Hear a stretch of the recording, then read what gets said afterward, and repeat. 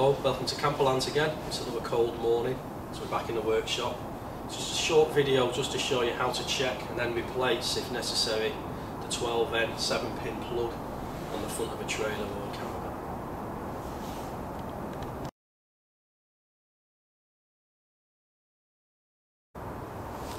First thing we're going to do is check the plug to see if we actually do need to replace it. We're going to be looking for damage to the outer casing, especially where it meets the socket. We're going to make sure the pins have no rust, no surface rust at all. And more importantly, we need to make sure that the pins aren't broken. And as you can clearly see on this one, we've got 2 broken pins, which means we will need to replace this plug.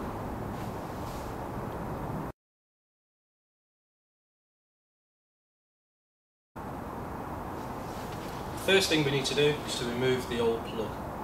However, on this trailer I have got an excess of cable which will allow me to cut it off straight at the back, and this will mean I'll have nice clean cables to which attach the new plug to make sure that once that's fitted it will then work correctly.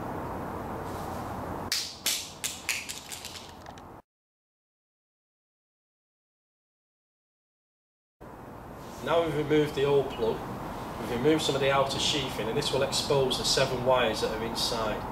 A good tip at this point before we start to strip these wires is to put the little weather seal and the end cap off the plug on first, so as not to damage the wires trying to fit them after we've stripped them. It doesn't matter which sequence you do, basically all we're going to do is take a small amount off the end of each wire, and once we've done all 7 we can then start to fit the plug.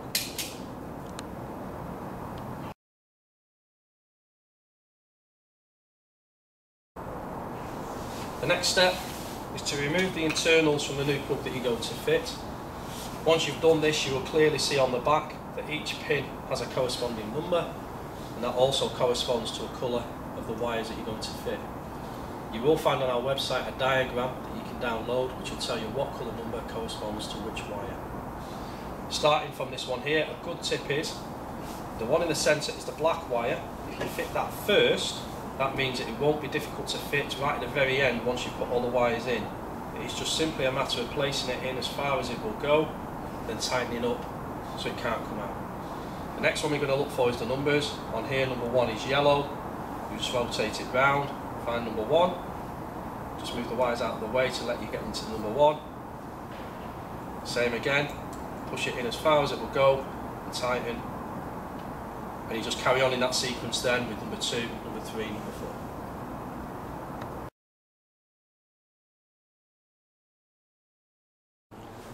The next step, once you've fitted the correct colour wire to the right number pin, is to reassemble the outer casing. This particular one has a little locating pin, so it's just a matter of locating it into the grooves, making sure that it lines up correctly, and when you lift over the lid, it will click into place.